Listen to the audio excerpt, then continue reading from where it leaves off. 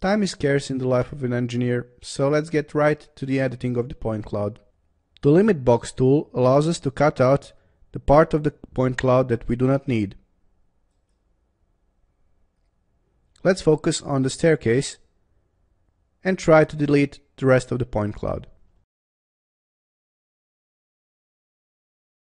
For better navigation through the point cloud, options for the view of interfaces of the selection box and also an option to highlight edges is given. Highlight Edges option helps in visualizing the cut plane between the section box and the scan itself. All that's left now is to confirm this selection. If we decide that the selection we made was not the right one, we can always go to the selection box and select Reset the current limit box. The Display Settings icon hides the color mode, lighting settings, points, and toggle UI elements buttons. The color mode, as the help icon says the color mode used to display points. And the most useful options for this mode are the RGB mode, which is the initial one. You can see that on the screen. The normal mode, which shows you the normals of imaginary faces formed by groups of points of the point cloud. And of course the elevation mode, which shows you the elevation of certain points within the point cloud in relation to the origin point of the point cloud. Just like in photo editing software, the lighting settings help us visualize the point cloud in our project. Lighting sides have the single, double, and none options. You can see that the single option gives us a certain amount of contrast, while the double doubles it.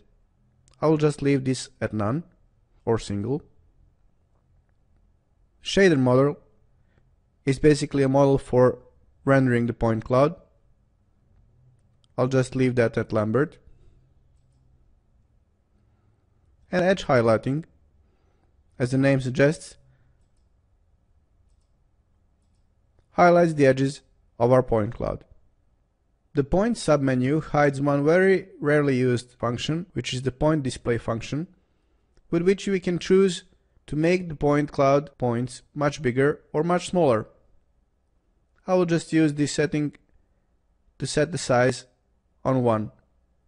And the Update Origin function, which is extremely powerful and which helps us set or change the origin point of our point cloud, which was set previously by our surveyor. One extremely important thing to remember here: if you do decide to move the origin point, do let your main surveyor know about it, and that's before you actually do anything. If the reference to the original project 0 or origin point is lost, there is practically a zero chance of redoing the operation of origin point movement and keeping the level of accuracy on a necessary level.